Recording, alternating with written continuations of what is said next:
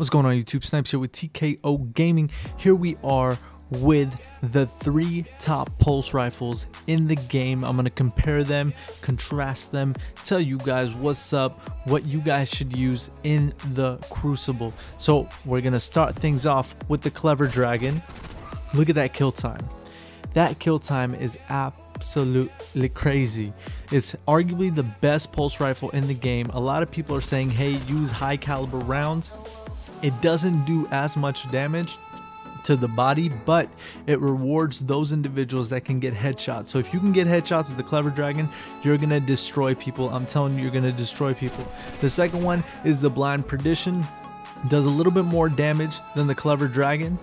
The kill time is roughly about the same, but the good thing about the Clever Dragon is the fact that it highlights your opponents in red. So for example, if somebody throws a smoke at you, or if somebody throws something crazy where you're blinded and you can't see, and you scope in, you'll see them outlined. So it'll be easier for you to get a headshot. Their name will still pop up no matter what weapon you use, but if you use the Blind Perdition, it'll actually show up as like their whole outline. You can actually shoot them in the head and kill them. Now check out the body shot damage difference. Now keep in mind, I made sure my brother had max armor on his hunter. So you're seeing this on a max armor individual. With the Blind Perdition, if someone doesn't have max armor, you'll be able to 4-shot body shot kill them with the Blind Perdition. However, that's not true with the Clever Dragon. So that's something to consider as well, because look at that very minimal health. Now if someone's running a Titan with max armor, think twice. That shit's never happening. They don't even die. You can unload your whole gun on them, they won't die.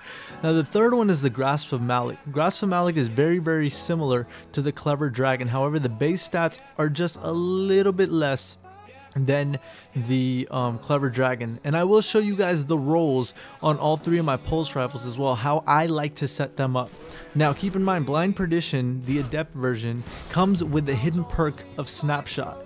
That is, you can only get that from the Lighthouse chest, and as you guys know, we help you get to there every single week. Every single day Trials is live. Please do tune into our live stream. The link is in the description below if you have not yet been there, and if you have not clicked follow, what the hell are you waiting for? Get over there, join the family. Anyways, let's get back into it. Look at that kill time. The Grasp of Malik and the Clever Dragon kill time is about the same, alright? Now I'm just going to go to the wall and I'm going to show you guys kind of like the kick of each gun, the recoil of each gun. You'll get a good idea of what it is. What I notice is the recoil is about the same. However, the Blind Perdition recoil goes straight up in a straight line. So if you aim for like the chest neck area, you're most likely going to hit and kill your opponent while you're getting shot, because it's a very important thing. I really hope this video helped you guys out. Please do hit that subscribe button if it did, for more comparison, more guides, more tutorials, and we're just going to keep trying to help you guys the best that we can. Thank you guys so much. Please do drop a like in the video if you liked it. Let's see if we can get 500 likes, and I'll see you in the next one. Peace.